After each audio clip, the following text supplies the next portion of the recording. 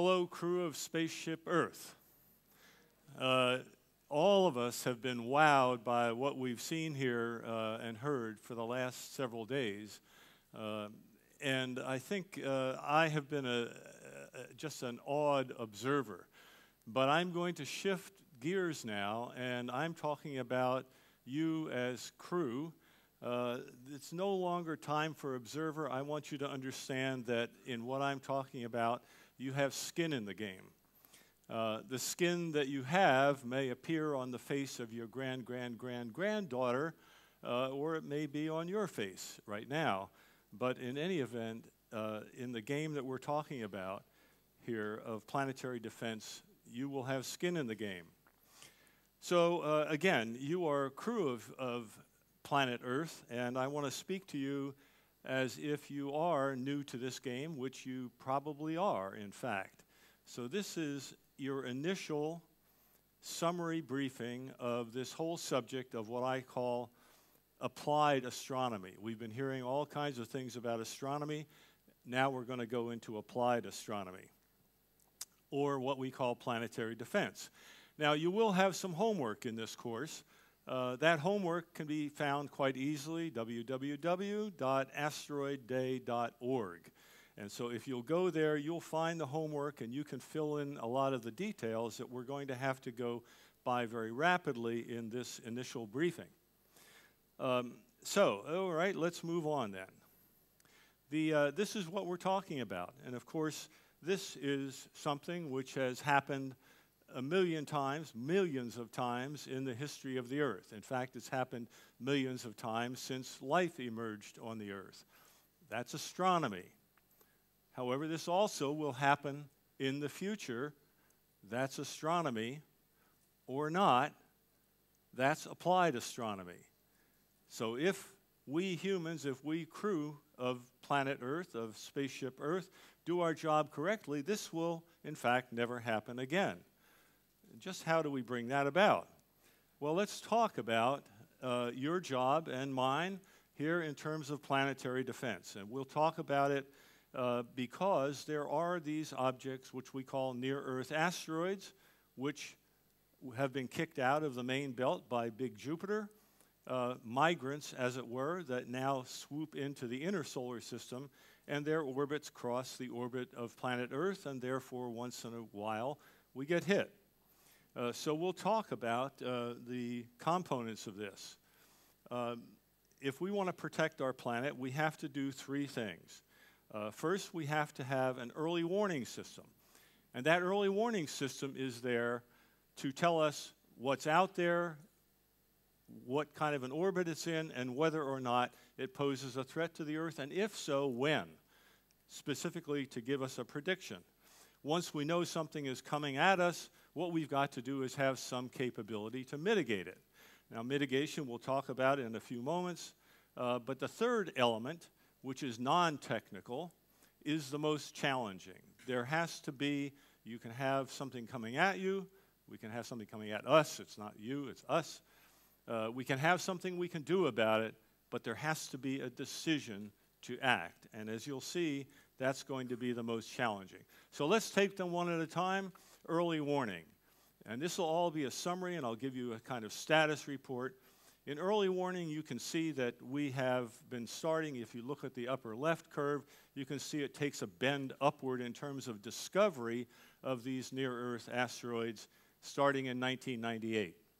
And it's been going up very steadily. We now have discovered over 15,000 near-Earth asteroids. But if we look at the lower right chart, what you see there, the largest ones are on the far right. Those are a kilometer in diameter and larger. And we have discovered 93% of them. And we, in that case, is principally NASA. NASA has done the bulk of that work. Others have contributed to it, including amateur astronomers. But as we move down toward the left, those are still very dangerous sized asteroids. And you can see as we go down to 300 to 1,000 meters in diameter, 60% we've discovered, 10%. Less than 1% of objects between 30 and 100 meters, and those are still very dangerous, and they're very numerous. So in terms of a summary of where we stand, the extinction level event, the extinction level objects that can hit us, we know about 93%, only 7% unknown. But if we go down to a continental disaster, as opposed to a planet-wide disaster, we have 40% that we don't know about at all. When you don't know about something, you can't protect against it, and we would be hit. The first time we would know that these things exist is when they actually hit us. So we get down to a regional disaster, 90% of the potential threat out there is unknown, and when we get down to what we refer to as a city killer, that is, if it exploded, if it came in and hit directly over a city, it would wipe out that city and everything in it. The same as happened, if you will, in Tunguska, except there was no city there, but the size of the thing that hit in Siberia in 1908. There are 1 million of those objects out there, and we know less than 1% of those. So the challenge that we have if we're going to protect Earth, obviously, is we've got to discover everything down to and including the Tunguska-size city killers. That's our goal. That's your goal as crew. To get there, we're going to have to launch an infrared space telescope, because from the ground, we can't see these things. They are not bright. They're about the color of charcoal. And therefore, it takes very large telescopes, and the small ones, which are still very dangerous, we're not going to really be able to inventory from the ground. So we need to launch an infrared space telescope. And there are a couple of them that are in competition now, but I want to emphasize there's no real commitment at the present time anywhere in the world to, in fact, launch one of these infrared telescopes to work with telescopes on the ground to complete this inventory. So that's where we are in summary on early warning. Let's talk about mitigation. Well, mitigation, obviously, if you think about it, comes in two sizes. If we're talking about relatively small objects, then the obvious cost-effective thing to do, which, whether we like it or not, is the way the world works, the cost-effective thing to do is civil defense, or evacuate. We know how to evacuate.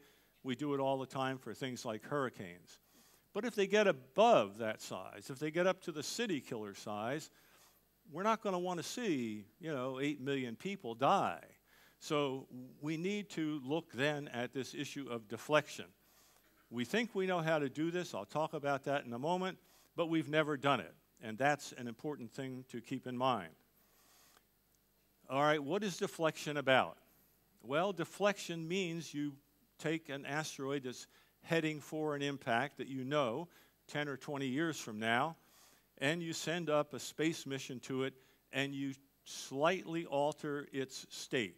You don't really change the orbit that it's in the sense of the orientation of the orbit, and I'm just giving you the bottom line. If you go to homework, you can figure out what I'm saying here, but the secret here is we simply change the speed of the asteroid in its orbit very slightly. We either slow it down by hitting it in the front, or we speed it up by hitting it from the rear end. Okay, it's like traffic accident on a freeway. We call this kinetic impact. Send up a rocket, can be sand or water, whatever, run into an asteroid, and you're going to change its speed. You don't have to change it much, something like 0.025 miles per hour, okay? Or 0.04 something kilometers per hour. So you don't have to change the speed much, but these things are pretty big. Now, if you run into one, that's going to do the job in the sense of missing the Earth, but you really need to end up in an exact new orbit. And so we need to have a system. One mechanism is what we've called the gravity tractor, and the gravity tractor can take a brute force approximate deflection from a kinetic impactor and make a small change to make the orbit precise. And we need that. I'm not going to tell you why. Again, your homework assignment. If the kinetic impactor is not large enough to make the necessary brute force change, we can call on the big dog. Nobody likes the big dog, okay? Nobody likes to see nuclear explosions in space or nuclear weapons in space, but nevertheless, that could be available. Again, that's going to be an approximate deflection. It would also need a final trim to make a precision change. Okay, now there obviously will be new techniques in the future. These are techniques, technologies which exist today. We don't have to go into a big development. This costs $1.98, so to speak. Okay. But people have all kinds of ideas, and some of them will work and some of them won't. You know, here's one. I leave it to you. Okay. So if we talk then about deflection, we need to demonstrate it. The goal is to have a demonstrated capability for reliable and precise asteroid deflection. How do we get there? We need to design and fund a sequence of actual asteroid deflections. Go up and do it. This is not theoretical. We're talking about your skin, my skin, our grandchildren's skin in the game. So we need to actually do this. And at the moment, there is one program that is projected to do this. It's a cooperative program between NASA and the European Space Agency called AIDA. I'm not going to describe it again. You can pick that up on your homework assignment. But it is not fully funded. And we have had several programs like this in the past that have reached this stage, and they've been left on the shelf. So we need to make sure, as crew, that these things get funded so that our skin is preserved. Okay, now let's get to the really challenging one. This is a planetary decision process. All right, you may say, why planetary? I mean, if something's headed for an impact in the United States, well, NASA will take care of it. If it's something in Russia, the Russians will take, etc. Well, but this is not true. Zambia doesn't have a space program for one thing, and for another thing, as you'll see, this is a lot more complicated than that. Okay, so a planetary decision process is necessary because, for one thing, all places on Earth are vulnerable, obviously, to an asteroid impact. But far more important than that is the fact that any deflection, and we'll see this on the next slide, but any deflection will shift the impact risk across the face of the planet in the process of eliminating the risk by moving the impact entirely off the planet. Okay, now that's a very important thing. We'll come back to it, but you want to keep in mind that this is why we have to have a planetary decision. In fact, this fundamental challenge, which we're talking about, of preventing ourselves and our future offspring from being dinosaurs, this is and will be, when it comes, and it will, this will be a planet-wide threat which necessitates planetary, that is, collective decisions and actions, not individuals, nations. Okay? All right, now I want you as crew to picture yourself riding an asteroid that's headed toward the intersection of the orbit, your orbit, and the orbit of the Earth. And here's the Earth. It's going to be coming into view here from the left. All right, it's moving rapidly from left to right. The intersection is, say, right in the middle of where the planet is now. But a few moments ago, Earth was to the left. The intersection was to the right. And if you go through that intersection before the Earth gets there, great, no problem. If, on the other hand, you arrive a bit late and the Earth is already through the intersection, again, no problem. But from the time the leading edge gets to the intersection till the trailing edge goes through it is about 8 minutes. So there's 8 minutes when the Earth is vulnerable on this potential impact. Okay, so here's a plane of your orbit. You're riding toward the Earth, and that line across the Earth is your plane, and you can see where it cuts through the Earth. Therefore, if you're going to hit the Earth, you're going to hit along that red line somewhere. We call that line the risk corridor. That's the corridor where the impact will put people and life at risk. Okay, now you remember that we said in a deflection, let's first say that's where you're going to hit in this particular example. All right, in a deflection we just talked about a moment ago, we're going to either slow down or speed up the asteroid a little bit.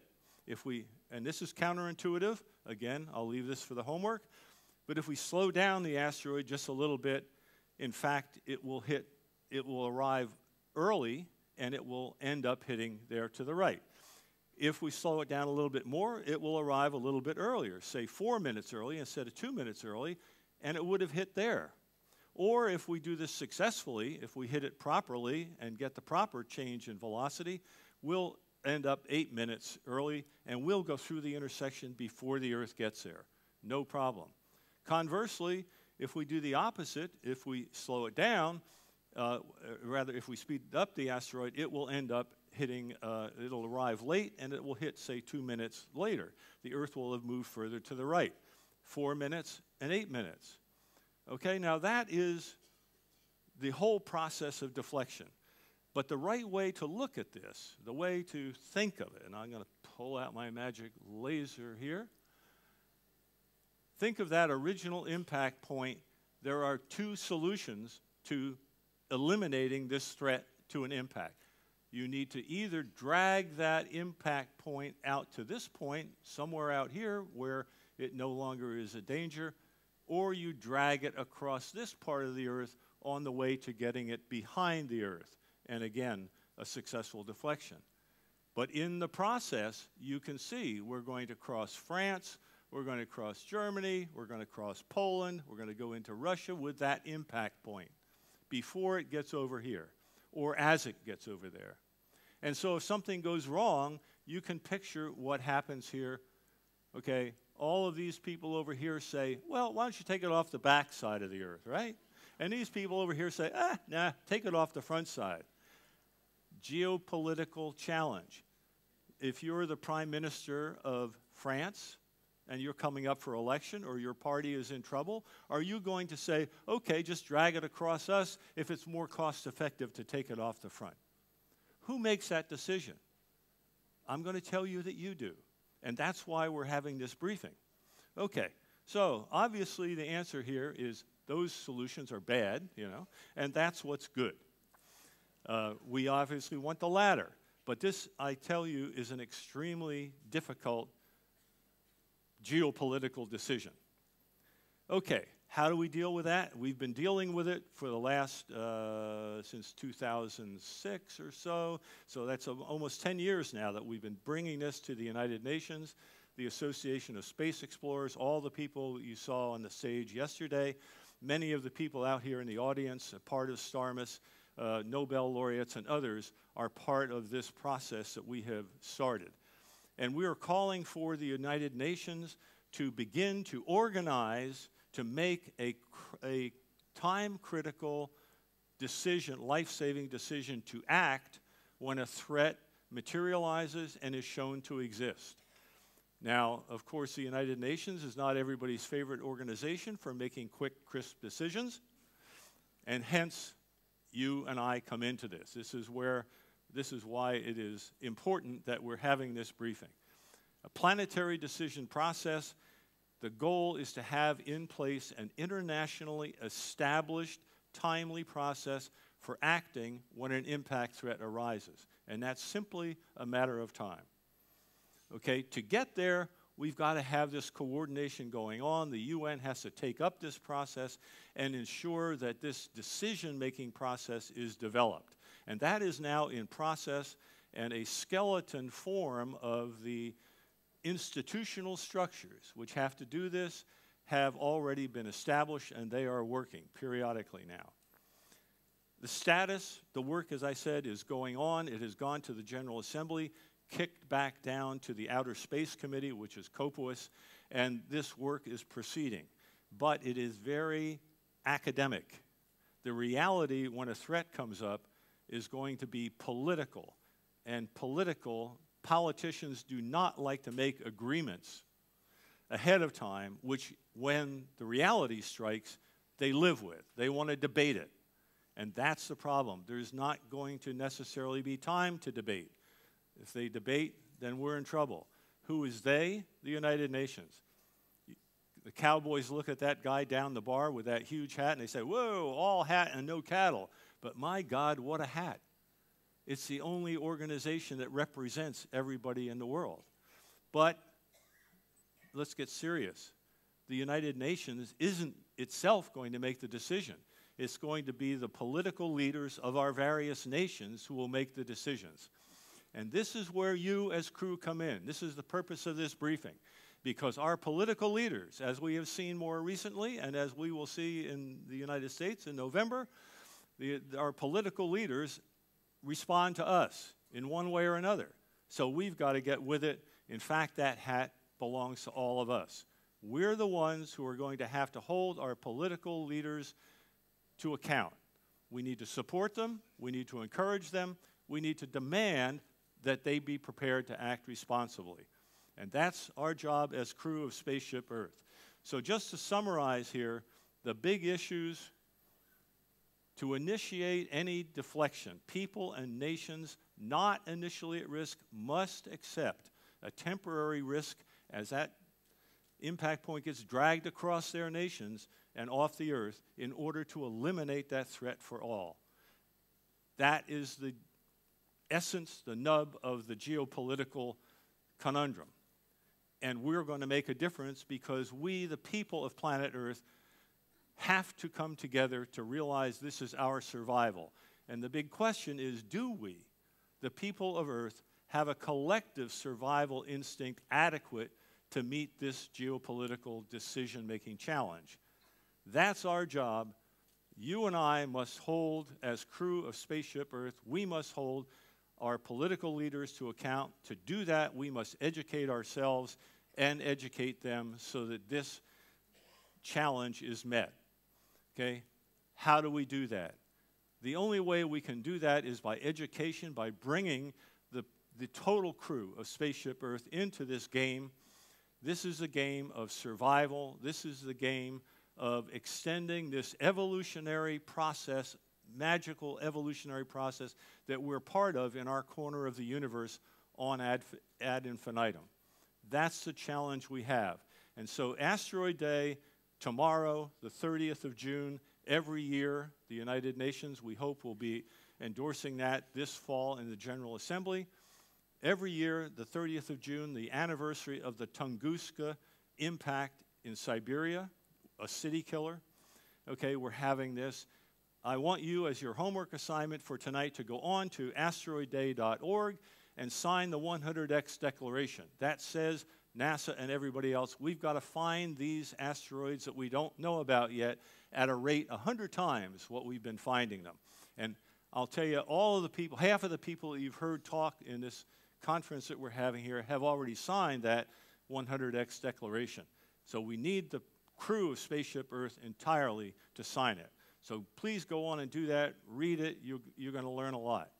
I want to emphasize again that your skin is in the game. This is going to require the participation of everyone. We realize this. We can't just convince our leaders to do something. We've got to have the public. This has got to be a planet-wide thing. I want you to think for a moment what we're doing. We have the capability and, in fact, the necessity together to very slightly alter, very slightly modify the delicate clockwork of the solar system in order to enhance human and the survival of life on this planet so that, in fact, as people have said, we can all, our progeny can all go to the stars. So do your homework, live well and prosper. Thank you.